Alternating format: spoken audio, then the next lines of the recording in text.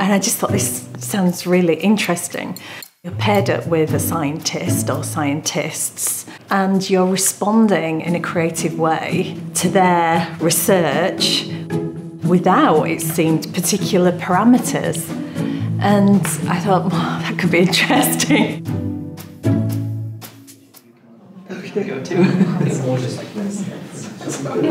I've always described it as rubbing academics up against artists and seeing if sparks fly.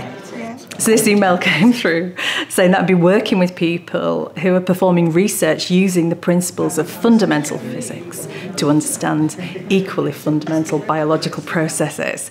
And then I thought, wow, biophysics. Don't know anything about biophysics. When the artists first meet up, they have a very brief period to talk together. That's where you get paired up. You meet your person for the first time. It was obvious why they paired us together, because he's dealing with organic mechanisms and I'm very interested in mechanisms. Even looking at something like Hamlet and seeing if we could, what was lovely was the openness and the interest in each other's disciplines.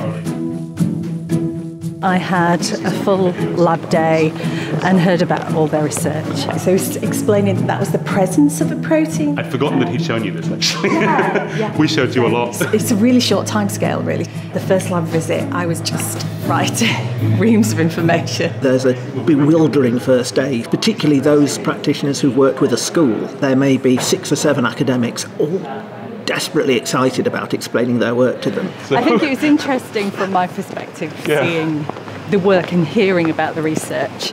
It's really inspiring to go into a space that is completely unfamiliar. Everything in the lab is so intriguing, and you could create 10 different pieces of artwork just based on one visit to a lab. What we liked about it, it's a chance to do outreach in a sort of new and interesting way. I knew that there's this whole massive field of research, a lot of it inspired by this scientist called William Asprey. I looked up the Asprey journals in the Ulita archive. There's no set brief, no specific outcomes from this. It all comes from the dialogue at the time, what you see and experience. I'm starting to see how different people's research areas all come together as a whole. You know, there was the lipid layer. With the lipids around the outside, this brighter outside layer is the oil layer. I just had to find different ways of working so that when I could come back in, I could visually articulate my ideas to the biophysics team. We don't ask for a conclusion from this process. You know, it's a process without specified outcomes.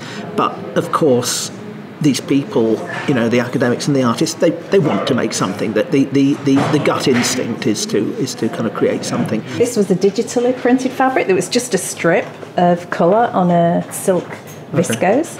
A chemical effect was applied, and it's just burnt away the entire background. You know, these are starting to look like some of the molecules that we study, which were produced by hand knitting. Yeah, these are hand knitted. What we'll be able to do is to explain how it works to people by kind of, you know, holding it in your hand, the cell is being stimulated, the molecule does this.